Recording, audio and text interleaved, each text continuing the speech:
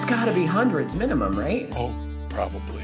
Yeah. I think you'd have to walk into your industrial supply house with loads of self-confidence and some dirty work clothes on, and make sure you park whatever little car you're driving far away from the windows.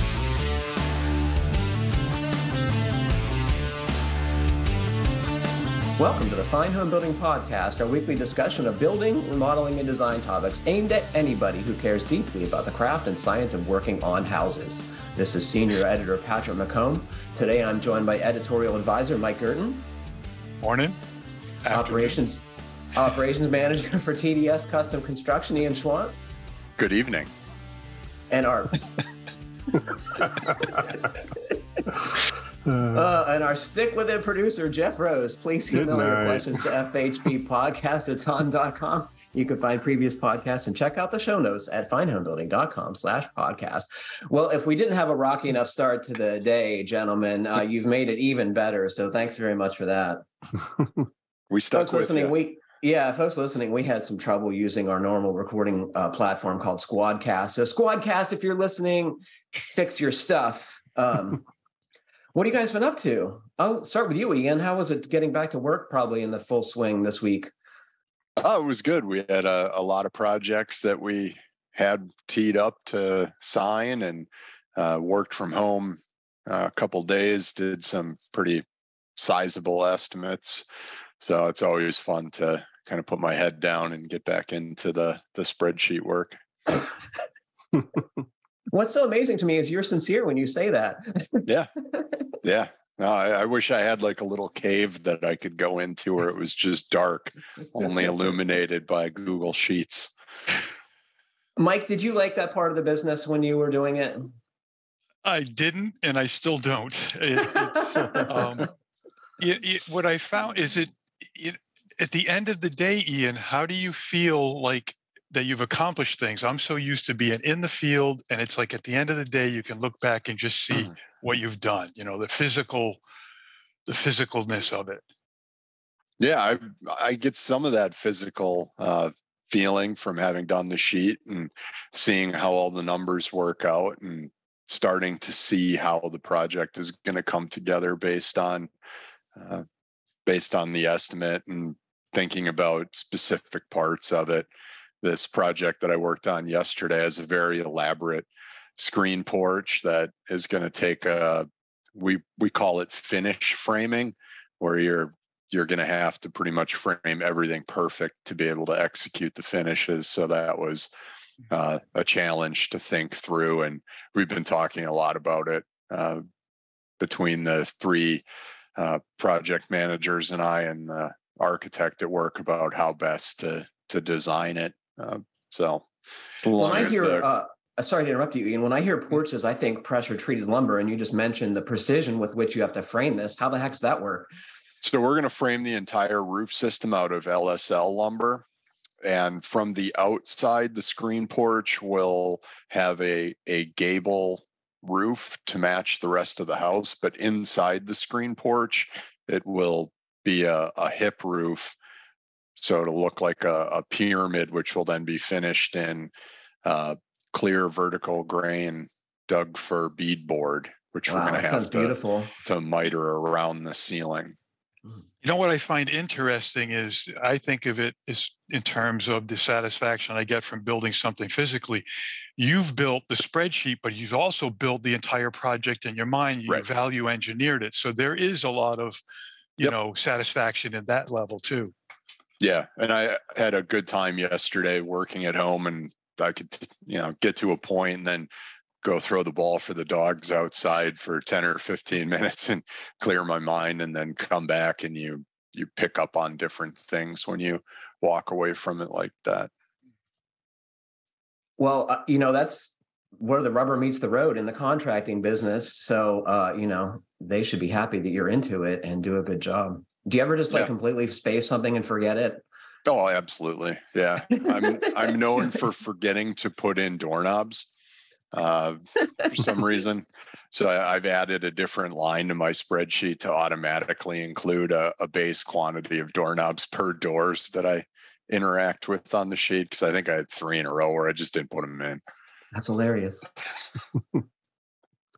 It's Jeff, what those have you been up to? Go ahead. those mental workarounds that you have to do to cue yourself so you don't forget things. Yeah. Yep. Yeah. Jeff, what have you been up to? I bet you've been cleaning up leaves. That's about it. Yeah. Visiting with family and cleaning leaves. What's your go-to method for leaf management? Well, since they're still falling, I'm just mulching with the lawn tractor. And at a point, they blow away anyway, right? Yeah. Yeah. Or blow into my yard from the neighbors, one or the other. I thought Mike, you were going you to and say your go-to method was to pick up the phone and call somebody to deal with your leaves. Yeah. No, that's the rest of the neighbors. Almost a year ago, the company Ego sent me one of their battery-powered backpack blowers, and it's pretty great. There's really no downside to it. It doesn't have as much horsepower as a gas pro model, but for a homeowner like myself, it works just fine. And you don't really need hearing protection when you use it, and it's lasts long enough to do my half acre of mowed lawn, and works just fantastic. Which brings me to the subject of our after show. I'm going to plug it now. We're going to talk about fall maintenance, what that means to us, and how we're getting ready for the houses. I especially want to talk to Mike what it's like getting several houses ready for winter who have people living in them. But I'm going to say, Mike, you and I had a pretty interesting weekend. Do you want to tell folks what we were doing? Yeah. So we were at the Touch a Trade event in Kent, Connecticut that you had mentioned a couple of times on the podcast, and you had Mason Lord on talking about it a couple months ago on Pro Talk, and it was just I'm still on a high, and it's been almost a week. Yeah. What was your takeaway? Can you explain to folks what it was? Yes. So the Touch a Trade event was an event that was put on by a bunch of construction pros who wanted to encourage young people to consider the trades as a career path, but rather than waiting until they're high school, try to reach them when they're younger. The target audience was middle school, probably like that 10 to 12 range. And it was centered in Connecticut, so it's a Hudson Valley, northwestern Connecticut. And so they drew from that region. And we had construction tradecraft people, all sorts of people. Had Andy Steele, who's been on the podcast before, some folks from Hudson Valley Preservation, which is Mason Lord's company that sort of initiated and sponsored it. And then a whole bunch of interesting tradecraft folks doing little demonstrations and activities that anybody of any age could participate in. And we got people from as young as infants all the way up to a couple of folks there looked like they were in their 80s. So yeah, it was fun by all. An arborist, a machinist, a couple plumbers, weavers, people making window sash and restoring furniture. And forgive me, anyone who's listening who was there that I didn't mention, but it was 20-some presenters, and it was, as you said, an inspiring event. And I, like you said, I'm still on a high too. I saw the sheer joy in young people who had never tried some of this stuff, and you could just see it on their face, how exciting it was for them.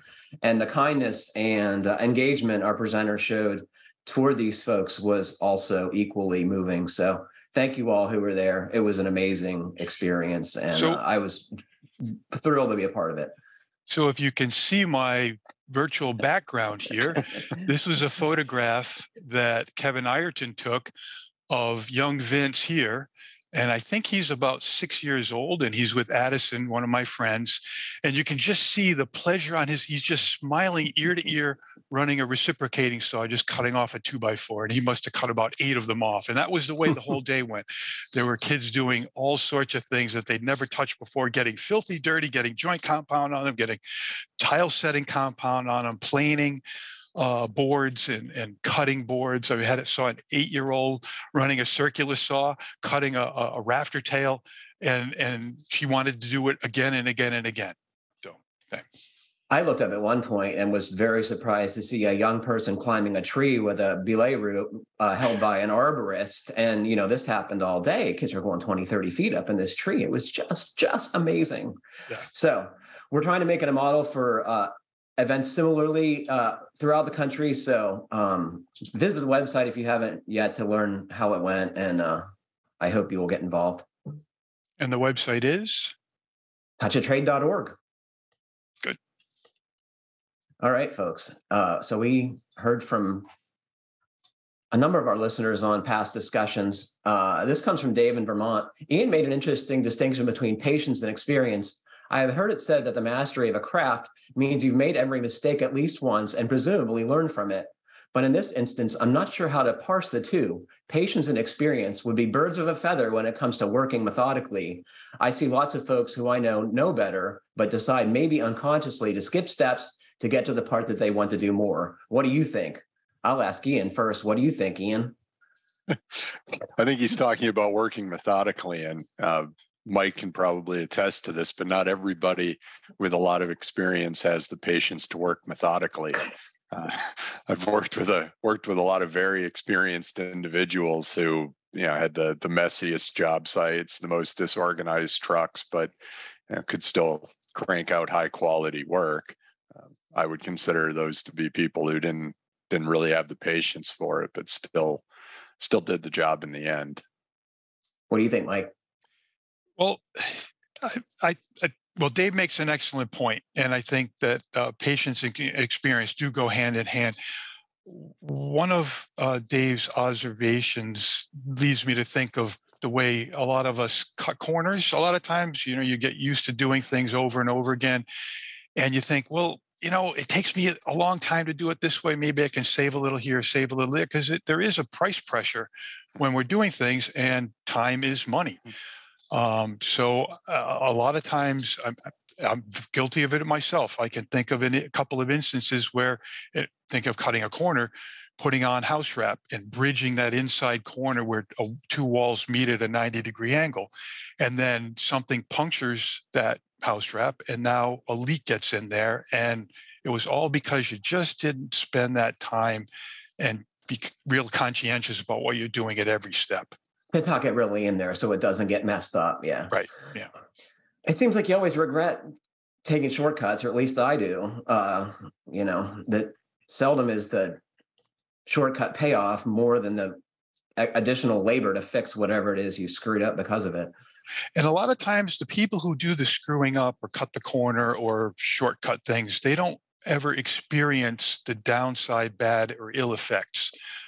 Some of those things will say bridging the corner with the house wrap and then puncturing it and then getting a leak in that corner.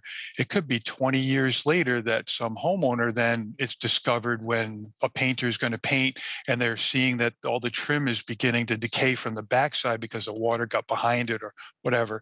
And then, somebody pays the price, I guess, is the point there. Jeff, have you ever cut a corner and regretted it? All the time. I was thinking about like dovetail making as an example. You've been, you know what I mean? Like there are no corners to cut in dovetails, except they're all corners. I think it should be said though that when you're working as an experienced individual, you do over time develop some efficiencies that I think can be mistaken as impatience by somebody who is not working at your level. Yeah, the people we all make fun of for being too slow, right? We know tradespeople who are fast at their jobs and others who are slow. Yeah. This Josh wrote in a while back about how they prepare foundations for building on in the wintertime in South Dakota. And we made the observation that it must be pretty dry there because if you had standing water in the foundation hole, it would be a risk to the poured concrete.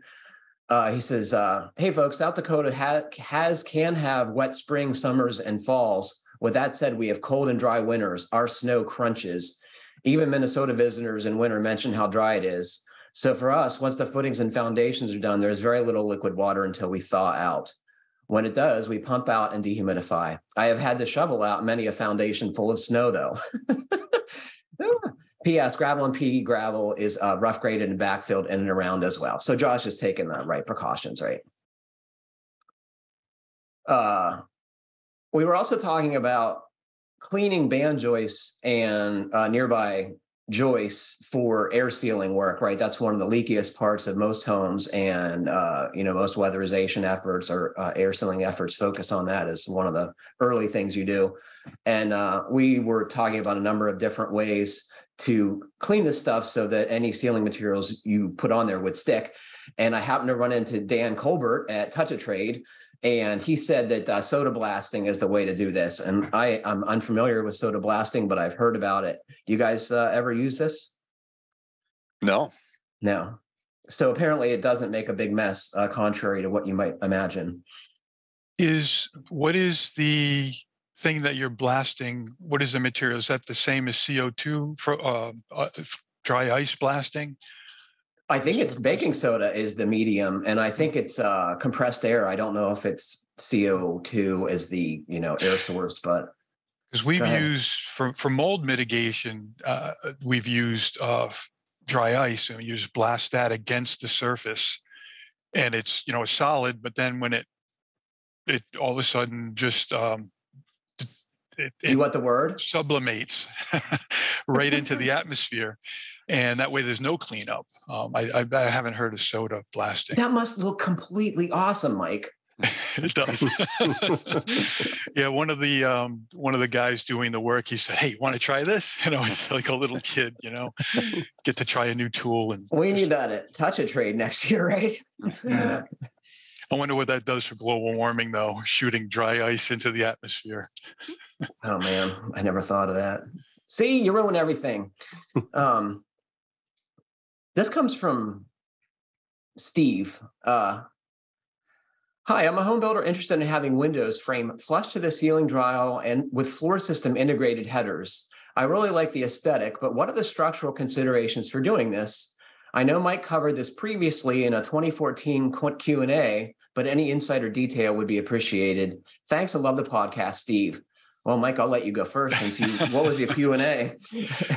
I've written so many things for home building, I don't even remember, but that's okay.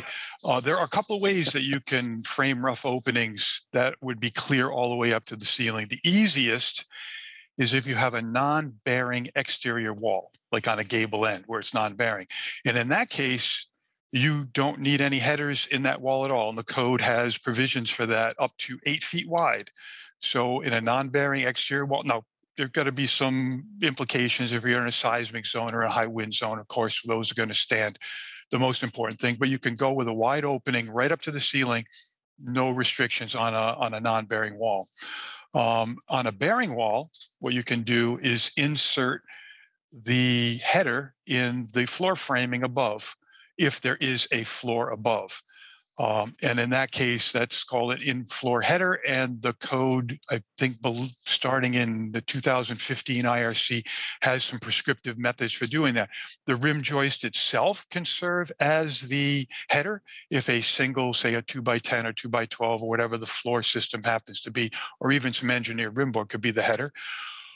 And if you need a wider opening than the width of the header that you could use for a single rim joist, you can add an extra layer in there. And then you would hang your joist off that. If you're into the roof system, then it gets complicated. If your roof system and you want to have it is above that floor where you want to have that ceiling height window, then in that case, you're going to have to frame the header in at the edge of the wall. It could work perfectly fine if you're using like trusses, like a raised heel truss, an energy efficient truss, where you can put in an LVL and then hang those trusses off of that. When you get into stick framing, it's going to be dependent on your height above plate, so it can get a little bit complicated, but there are ways to do it.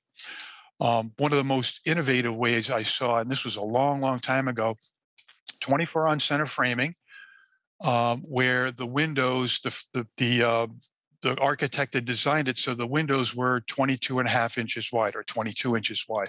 So they were between each of the studs. In that case, it didn't really I matter love because that you're within idea. the, I love within the the stud simplicity bays. of that. You just stick the windows in the holes there. They're there already. Yep. And then I think one of the are, worries is shear, right? We need to have enough braced wall line to, deal with these big openings too. And that's a whole other consideration based on wind and seismic values. And I'm guessing you do this a lot, Ian, in your company. With the burying the headers in the floor system.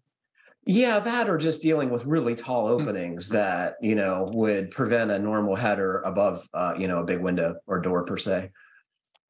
With most of the remodels that we do being on turn of the century homes, we don't run into that very often, but we do oftentimes, and I did it on my house too, I think based on Mike's article, buried LVLs in the floor system to carry the basement windows as the headers on that bearing wall.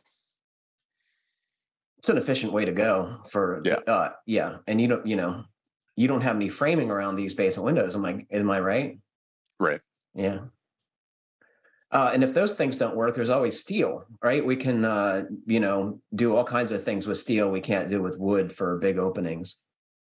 Yeah, one thing I would add is that the manufacturer's install guide that comes with a lot of the engineered wood products will have many of these prescriptive systems drawn out and spec'd. With load tables. With load tables. And as long as you keep that book around any inspector, you can just hand that to, and that should suffice. And we did a couple articles in Fine Homebuilding talking about these wide or putting headers and floors and so on. And we'll have a couple links in the show notes for those to follow up. It's in addition to the Q&A that Steve mentioned. Yeah, we'll put those on the podcast page. Those are good pieces, and there's good reasons to do this in many instances. Our next question comes from Doug. Hi, FHB crew. I'm gearing up to hire a contractor to apply 3 inches of closed-cell spray foam inside the rubble foundation of my 1850s farmhouse. I'm curious to hear your opinion on how some of the prep work I'm considering doing first, and whether you think it's necessary. I'm in upstate New York, climate zone 5. First, I'm thinking about installing 4-inch thick panels of EPS foam on the inside face of the sill beam, sealed around the edges with canned spray foam. This would be more labor intensive than just having the contractor shoot the spray foam directly into the cavities. But my thought is that the vapor permeability of the EPS would allow for the beam to dry to the inside, and it would also allow for easy removal for future work. Second, I'm wondering whether it's necessary to repoint the stone walls, which have very little mortar and lots of gaps. Finally, I'm wondering whether I should apply a membrane to the entire foundation wall before applying the spray foam. On this question, I'm getting conflicting advice. Both Joe Steebrook and Steve Basic use a membrane, but on GBA's community forums, a knowledgeable user advised me to apply the spray foam directly to stone to minimize air pockets where mold will grow. Both approaches seem to have their advantages, and I'm curious to know which you'd favor. Thanks so much for your help. I've been loving the podcast. Doug. Who wants to go first? There's a lot to chew on with this project. I think we could do at least an hour on just this topic. Yeah. So one of the things we say spray foam is good for, closed cell spray foam specifically, is doing this very work.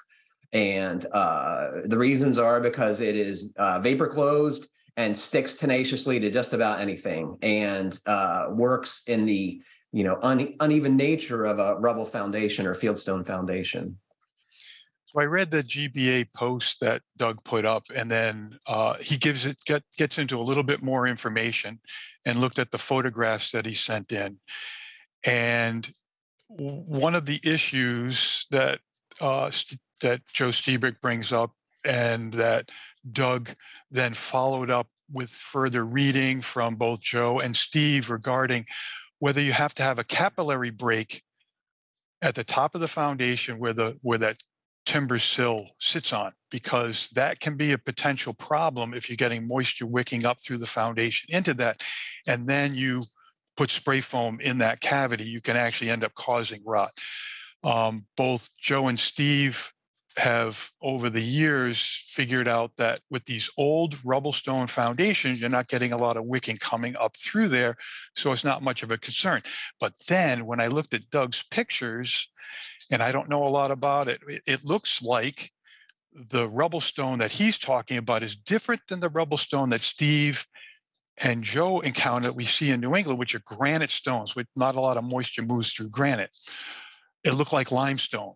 And I don't have any experience with limestone, but I noticed in the Joyce Bay photograph that Doug sent, it looks like water has been drawn up into the rim of that timber sill and the end of the joist, because in that situation, the way it's framed is the joists are not bearing on the sill, the joists are bearing on the stone foundation and they're notched out. So there's a lot of dynamics going on here. And if there is moisture being wicked up through the limestone that's stacked up and into those joists, and that staining leads me to believe it might be, then there's a whole lot of potential problems if we use spray foam in that location. Because it's not going to allow drying is the short answer, right? Of these wood framing members. Right. And that's one of the things that Doug mentions is he's thinking of cutting and cobbling those 4-inch pieces of EPS to allow it to dry to the interior. But really what we want to do is, in a situation like that, is let it dry both to the exterior and the interior and do everything we can to keep it from drying if moisture is going up into those joists. So ideally, and what Joe Stiebeck talks about in his first experience is jacking the house up, jacking those joists up and putting a capillary break in. And even though it's a ton of work, I almost wonder if that might be necessary for Doug to be able to insulate that rim joist area or this timber sill area without having potential problem, even if he puts in the EPS, which is somewhat vapor open, but it is 4 inches of foam. That's a lot of foam. You're getting down to like 1 perm, which, though it'll migrate moisture, if a lot of moisture is getting wicked up, there's so many dynamics. The exterior grading is going to impact this, the amount of water coming off the roof that's draining down and then splashing back onto the building. And yeah, it's a Go ahead, quagmire. Ian. I was going to ask, Mike, do you think this would be a better spot for mineral wool bats stuffed in that opening rather than trying to go with some kind of rigid foam? There's some advantages because the drying is going to move right through. This is where I'd want to put sensors in there, at least a couple of joist bays, because a potential problem if we do put insulation in there that is vapor permeable, vapor is open to air convection through it, that if there's a lot of moisture in the basement, it could migrate to a cold surface like the timber sill, and then through the insulation, and then now that timber sill is not being warmed from any heat from the inside, and now that becomes a condensing surface. These are all potential problems, but there's no way to know until you try it, see what happens. Doug, come on, this house, 1850s, upstate New York, the basement is not your low-hanging fruit with regard to improving the energy performance of this house, right? Do you need the insulation layer in the foundation? I mean, you're changing the entire characteristics of how this house has performed for a long time.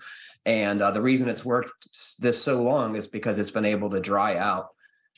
And maybe a better approach is to just do the air sealing you can with canned spray foam or tape and pointing. I would definitely point the basement just because I've worked on a lot of houses with fieldstone foundations in the Pittsburgh area, which is sandstone, and they are very wet because they are very porous and will take on water that's, in the ground. And boy, I would want some modeling or at least some monitoring before I went to town on this basement and changed a bunch of stuff. Some low-hanging fruit for him on this type of a house of this age would be some attic air sealing, and added insulation to the attic is going to give him a lot more bang for his buck than trying to do what he's describing with this basement. I'm betting there's, thermal bypasses, which Colin Russell says are big holes that building scientists have figured out a fancy name for, but I'm sure there are big holes in this house. I wonder, and Doug doesn't get into it in his question, is he wants to put the spray foam on the inside of the entire wall of the foundation. So he's not just talking about the rim joist, talking about insulating the foundation. And I wonder if he's planning on doing any sort of creating usable space on the inside, or if he's insulating for the purpose of an air sealing to make the whole house more comfortable, in which case you can insulate the floor joist above and then leave the basement as a crawl space, or as a less used space or unused space. Yeah, this is a thing a lot of people run into in these older homes, and there's no one easy, straightforward answer you can apply to everything. If you want to insulate, I would do what Steve Basic and Joe Steebrook said for starters. They know more about this than all of us put together and have seen the results of their work, right? They're scientists. They look at what works and what doesn't.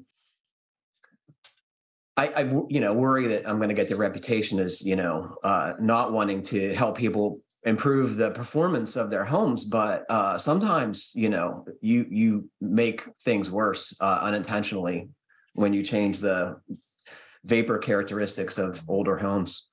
Well, it may be worth mentioning, just for the listeners who aren't familiar with the approach to insulating and air sealing the inside of a foundation, that Joe and Steve have written in articles, Joe in Building Science Corporation and Steve for Fine Homebuilding, is in some cases they put a membrane of some sort. Could be a peel and stick material. It could just be a sheet of vapor impermeable material, like a plastic sort of stuff, and then spray foam against that.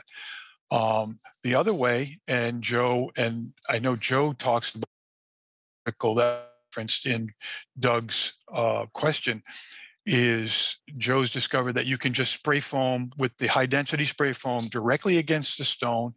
Don't worry about repointing.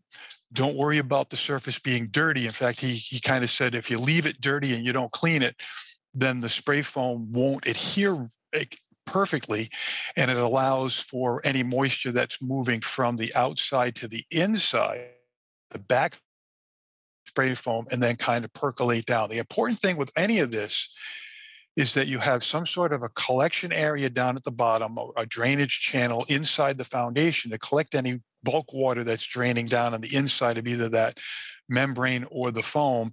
And that way it can be shuttled over to either a sump pump or to daylight through a sub-slab drainage system. So there's a lot of detail in the approaches that you need to attend to. It's not just spray foam the outside and you're all done.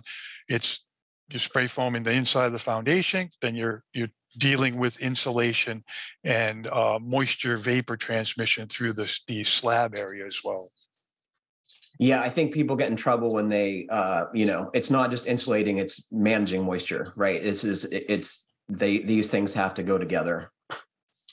We're starting to understand that more in the world of building science. I would say it's one of the things that used to be kind of glossed over, I would say. In the 80s and 90s, we were telling people to like dense pack their balloon frame walls, right? And then everyone's like, "Oh, why is all the paint peeling off?" Well, whatever you do, don't read the article that I wrote in Fine Homebuilding in like 96 or 97 about putting fiberglass insulation on the inside of your studs inside of a foundation wall. There's more to it, right? The knowledge is we've all raised the knowledge bar. This comes from a repeat customer, Brian. Hey, Patrick, Brian again. I had the question about footing drains feeding into a municipal sewer that Guy DeVergis answered a few months ago. Hope all is well. I had another question for the show. I have a 56 Cape, and my basement laundry room, slot, sink, and washer was originally connected to my cast iron main stack with a 1.5-inch fitting. I have since replumbed the rest of the room's drain waste vent lines with 2-inch PVC, but used a reducer at the end to fit in the existing 1.5-inch. I did this with plans to cut out the section of the old stack to insert the PVC when I had more time, and now I have more time and I'm getting started on this. Will PVC support a cast iron stack vertically? I have what I believe I need for the work, a carbide a recip saw, shielded couplings, and the necessary PVC fittings. But I have a question about supporting this. The section has to be replaced as vertical, so the weight of the cast iron stack rests on what is obviously is very heavy. It is currently supported with clamps at various points from the basement to the attic, but I'm worried about whether the PVC with fittings will offer the same amount of support. Should I plan to add support to remove any weight off this point, or do I really need to replace it with cast iron in a situation like this? Here are the fittings I'm planning to use if this makes a difference, or if you would recommend something else. I'll put the link to his fittings from supplyhouse.com on the podcast page. What do you guys think? Will cast iron support a new branch tee for a laundry sink with a 2-inch tee? I would imagine you run into this quite a bit, Ian, in the remodels that you guys do with the old cast iron pipes. Yeah, they're light, right, Ian? Very. Yeah.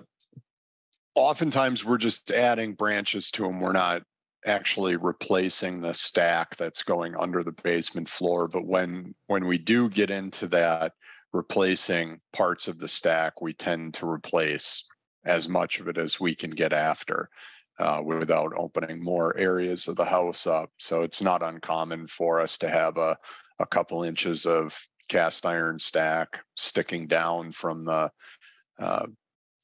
floor above that then is attached to new PVC work. But I think it is important to do some kind of support for it, some kind of clamp. There's a lot of different applications of clamps from the commercial plumbing industry that work really well for that. I think it's code to have to support that every so often, right? It's at every level, as I recall. Am I right? Yeah. So ideally, if the cast iron was installed in the house when the house was being built, and this is different because you get into some really old houses where they put the plumbing in later and it was, you kind of made it work. But if it was installed when the house was built, ideally they have what are called riser clamps at each floor level. And they're just like these straps that you bolt 2 straps together, and it has an indent to go around a form to go around the pipe, and it clamps around the pipe, and that will sit on the floor joist. So if there's one of those on each level, then that would support any of the pipe above. So I've done jobs where we've actually cut off at the basement level, right at the bottom of the floor joist, and all the cast iron above there is all supported by those riser clamps, so we can add the PVC without any problem.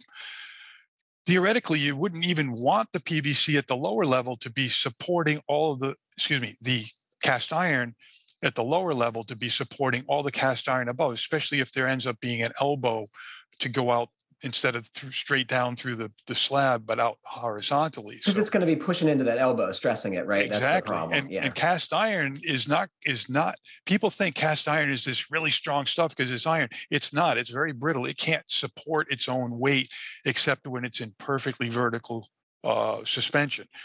Horizontally, we have to put supports, every 3-4 feet when we're installing that, just like PVC. So I would look if what was the listener's name? Is it Steve or Brian? If I was Brian, I would check and see if there are riser clamps at the floor level above where you're going to make a cut. And if there are, check to make sure that it's still clamping real well. And in that case, I think you can add the PVC without any additional support. I've heard them called friction bands. Maybe that's a regional term, or maybe who I was talking to about it didn't know what they were really called. But as Mike described, it's like a half a circle with 2 steel straight ends, and you put the 2 together and it makes what looks like motorheads would call a drive shaft loop, which is, clamped around the pipe and keeps the pipe from coming through the holes in the floor. If you don't have these and you cut into this waistline, you're going to know it in a very dramatic fashion, is my guess. What do you think about his idea to cut that with a carbide Sawzall blade? I would say get the Freud Diablo made for cast iron. I forget what the particular iteration is. I know it has carbide teeth and they work amazing. You can do it with a bimetal blade, but you'll probably go through 4 or 5. At least I have when I've done this in the past. And you have to be very careful with the vibration that you're going to create with that tool, because as Mike put it, you don't know if there's any clamps or proper bracing above you. I've seen people use a grinder too with, an abrasive wheel, but the problem with that is you can't get all the way around the pipe most times, right? What do you do when you're up against a wall, Mike, when you're using a grinder? I luckily haven't encountered that yet. Yeah. What I've been told is you make a hole much bigger on the front side that then you can get the grinder in the pipe. And I thought that was pretty clever. Yeah. Yep. You can do it a lot faster with a grinder. So if you have to cut that bigger hole in the front to get the head of your 4-inch grinder in there, it's not that much more additional work. I would try that Diablo reset blade though, because they're amazing. I've used them at trade shows, and I was really, really impressed with how quickly they cut cast iron and hard steel. It's cool stuff.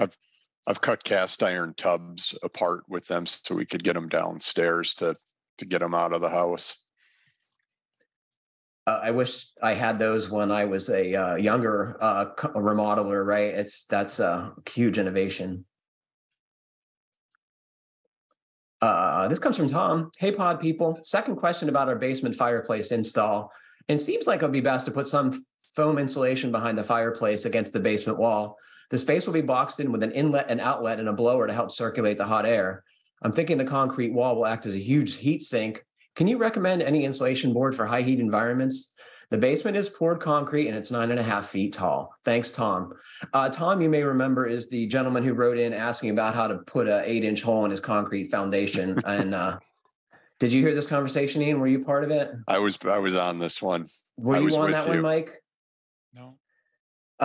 So he wanted to make his own 8-inch hole in a concrete foundation. And I think what we told him is figure out something else to spend your time doing and pay someone to do this who's got the gear, right?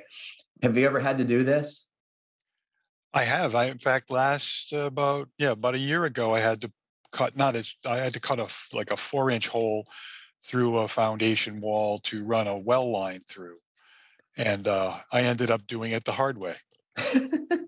How did you do it? Did you chain zero or did you run a core bit? I didn't. I took my regular rotary hammer with a 1-inch bit, and I just drilled like 4 holes, and then I switched to a chisel, and I just brought, from both sides. I had access from both sides, so it wasn't terribly hard. It took me about 45 minutes or an hour. But That's not too bad. No, it's not too bad. But I would 8-inch hole, that would just be very time consuming. I don't think they'll rent civilians the gear to do that with any efficiency, right? I wonder what one of those diamond. I wonder what one of those an 8-inch diamond core bit would cost. It's got to be hundreds minimum, right? Oh, probably. Yeah. I think you'd have to walk into your industrial supply house with loads of self-confidence and some dirty work clothes on, and make sure you park whatever little car you're driving far away from the windows. High-vis vest, but not a really tidy one, right? It can't be brand new. Run it over a few times in the dirt. Yeah. Yep. Does he have any option other than mineral wool board? I guess that's what I want to know. Oh, I forgot about the question. It's the ones that came to my mind are going to be a rock wool or slag wool. Yep. Not fiberglass, but it's going to need to be a rock or slag wool. Those insulations can handle up to about 2,000 degrees Fahrenheit. So I think this is a completely academic discussion. You have to go to the fireplace manufacturer's instructions and ask them, right? We can't even. This is not our. This is nothing we can answer. Behind the fireplace. Answer. I guess it depends on where behind the fireplace. You're right, though. You're absolutely right. If this is the cavity within the fireplace, then that's up to the manufacturer. But if it's outside of that distance, right, and he wants to insulate to the wall, then there are options that would be a post-manufacturer. Right. My reading of it was that he's already going to have the required airspace behind the unit, and what can he then put after that airspace? Yeah. Doesn't like putting insulation though, like affect all the clearances? I mean, because obviously it's going to be more energy in the firebox or in the area of the enclosure, right? If you insulate that. I mean, and this is gas he's talking about. So my guess is that it's built to have, 0 or 1 or 2 inch clearance to combustibles on the backside, but I don't really know. I think the only I guess answer is the manufacturer. How is that any different than putting that in a first or second floor wood framed wall with your insulation of choice in it? I guess it's not, but it seems different to me because like it's concrete and a wood frame wall is going to give heat up to the other side. The exterior. We don't even know. It says our basement fireplace we don't know that it's a concrete wall. It could be a walkout basement too, because it could be a wood frame wall. I think we need more details. It's poured concrete, he says. So we do know that. Yeah, it's at the very. And from the previous question of drilling the hole. Yeah. The concrete wall. Do you think he's overthinking it, Patrick? I think you just got to ask the manufacturer, either, consult the manual, the installation manual, or call them up because they deal with this every day. And you got to get this right. This is life safety. You can't start a fire in your basement. You guys are nodding. Yep. Right. It's a good point you bring it up because I just went straight for the solution. I didn't think about the implications if you start messing with anything that a manufacturer's installation instructions, you might inadvertently not follow them, especially when there's fire in a box.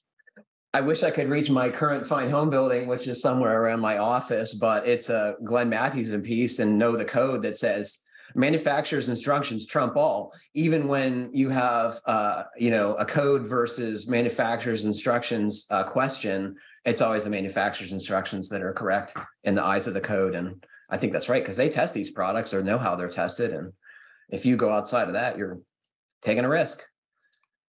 Right, Jeff? I think you have to be a little bit careful, though, that when you finally get a hold of your manufacturer for that, they may not tell you anything other than reciting back the what's in the instructions to you. So if it is, as Mike and I are thinking, if he already is going to have that space that it is required by the manufacturer between where his insulation would go, they may offer you zero help because it's outside of what their specifications are.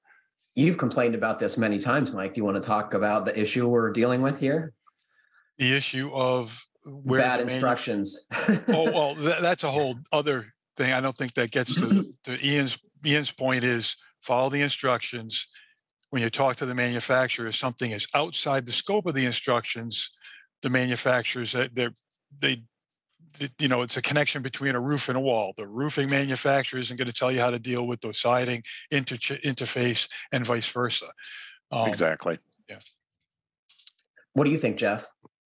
No, I definitely think that, it's like you got to follow the instructions. And once you're outside that, it's like you can probably do whatever you want. But I think, as long as you stay within, meet their parameters, and then outside of that, you can kind of do your own thing. But I definitely think mineral walls. But with the fireplace, you may find that you're going to make a change that then requires you to use a different part of their instructions. Like if you're going to put something that is more flammable than drywall or the wall finish covering that they're assuming you're going to have, you may then need 6 or 8 inches of space behind that fireplace. You don't know what that is going to change as far as their instructions, and that would be something that a manufacturer would be helpful in helping you work through. You could tell them what you plan on putting on the wall, and then they should be able to tell you where to look in the instructions to get the right distance. I've had very good success when talking with manufacturers in things that are different, unusual situations that aren't within the usual scope of how that product gets installed. And they're pretty good at giving advice. Now, I haven't always gotten them to put it in writing for me, but at least to say, look, here's, and they kind of, hedge their bets. Well, they hedge their bets, but they have more information that we have about their products. Mm. And they're able to add that little bit of insight into what you're doing from their perspective. They say, well, here is maybe some things you want to think about that are concerns with our product that aren't really described in the instructions or something like that. But they've been pretty good at responding. I had a wonderful experience interviewing Spencer Pope, who is the guy who answers the phone at Bradford White about water heaters, at both homeowners and installers and plumbers. And I can imagine him being very forthcoming about how to use their products effectively. One of the best parts of talking to him was hearing about the wacky things people have called into the line about. My neighbor's kid filled the direct vent water heater flue with a hose. Another one was like filled with gravel that some kid had painstakingly put in that flue pipe. Of course, it didn't work, right? Just like, can't imagine what kids are going to do. This is why you need to bring them to touch a trade so they get this out of their system, right? So they don't fill your flue pipe with gravel. Well, you're giving me ideas for some activities we should have in next year. So I'll have a couple of flue pipes there and some gravel and just have the kids fill it up. If you do this, you get to make a no heat or no hot water call as a plumber. Enlist the neighbor kids to disable the direct vent water heaters, right? For service calls. You knew I was going to go there with that it was probably the child of a plumber who wanted that little bit more money for Christmas. New Xbox game, right? Yeah. But we got a couple minutes left. I wanted to ask all of you what the upcoming projects are, and then remind folks that stay tuned for the after show. We're going to talk about fall cleanup and fall preparation. So stay tuned for that. So Ian, what's next on your home building? So I have to finally finish my garage drywall and insulation project. I actually have one of the guys from work, one of our young carpenters, is going to come out on Saturday, tomorrow morning, and help me finish that up. And I'll rent the blower one more time and finally get rid of that pallet of cellulose that my dad's been moving around the hay barn for way too long. And then that goes in the garage ceiling. Am I correct? In the garage ceiling. Yeah. I didn't really want to try and task Sarah or my dad or her dad, Bob, with running the blower again. I figured they're all still not too happy with me from when we built the house and I made them run the blower. So how long did it take for them to do that work, to load your insulation blower? We were insulating for weeks, it felt like, and none of them ever got through a blower session without breaking it or dropping something into it or losing their hat into the blower. I mean, it just, yeah. Does it insulate with hats?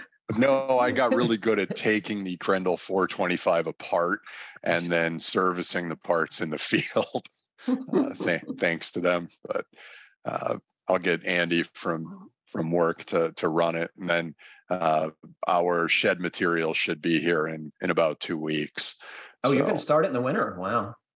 Yeah, that'll be my Thanksgiving weekend project, most likely. It's the way it's teeing up. Because you couldn't find a colder time of year to frame an outbuilding? Correct. I've told you that my dad and I roofed the farmhouse, did a tear off of 2 layers of asphalt and 1 layer of cedar shingles, and we did one half of the house on the 4th of July and the other half of the house on Christmas break. So hottest day of the year one side, coldest day of the year the other. Well, I admire your tenacity. That is some good stuff there. How about you, Mike? What do you got coming up next? Nothing other than the rental properties, which we'll talk about in the after show. But project-wise, I've got the deck expos coming up. So I'm going to be heading out to Las Vegas I think it's like the 15th to the 17th of November. And it's partnered with the Pool and Spa and Patio Show, which is kind of an odd mix. But aside, the deck builders show up for the Deck Expo, and I'll be doing trainings there. So I'm kind of got my nose into paperwork, figuring out what I got to build ahead of time for those demonstrations. Have the rules changed in recent memory, Mike? The rules regarding deck building? Yeah, sorry.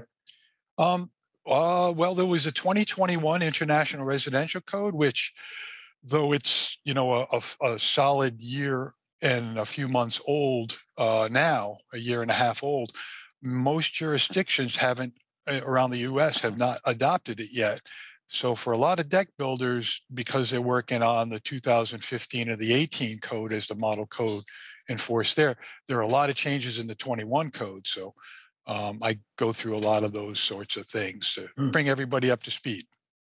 So Is there a change that relates to using wood decking? I've seen some stuff that Glenn has put out on Instagram about issues regarding like Ipe decking and some other exotic wood decking, but I haven't dug too far into it yet to really understand it. No, that's news to me. I haven't heard there's nothing in the code specifically about using naturally durable materials that I know of that would preclude the use of those hardwood, tropical hardwoods or anything. The only thing I do know that was a change, and I don't know if it was the 21 or the 18 code, was the number of joists that a wood deck board has to span. If you go over 2 bearing points where there's one in the middle, you actually get this action-reaction of the board over a joist. But if you only have 2 joists and your board is only spanning, say, 16 or 24 inches, the span actually gets reduced for that board because it doesn't have that reaction on the opposite side of the bearing point. So there are those considerations, but that's strictly about... I think they reduced the span tables. Am I right? Didn't they lower the allowable joist lengths? For the joist spans, Yeah. They always reduce the span length every time they have a code change, whether it's the floor framing for a deck or whether it's a floor framing for the interior of a house. And that's because they review the wood coming out of mills from around the North America, and they just see what quality and what it can handle. And they're always doing testing at the American Wood. I think the American Wood Council does that. So yeah, the wood properties do change with the age of wood. And now that we're having 3rd and 4th growth lumber as opposed to old growth lumber, the spans have come down and down and down. Well, folks, unfortunately, that's all the time we have for today. I'm going to ask you to stick around for the members only after show. And if you are a Fine Homebuilding member, all access member, thank you so much for your support, and it helps us keep the lights on. Stay tuned for your podcast. You guys have anything to add? All right. Thanks very much for listening. See you folks in a little bit.